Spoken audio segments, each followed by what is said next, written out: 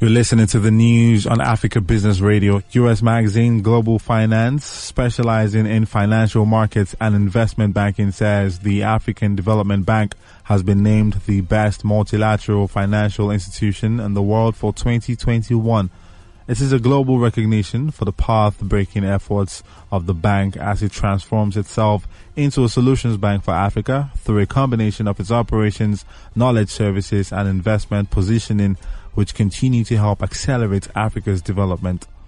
The award by Global Finance is an affirmation of the success of the operational strategy behind being pursued by the African Development Bank under the leadership of Dr. Akinwumi Adesina.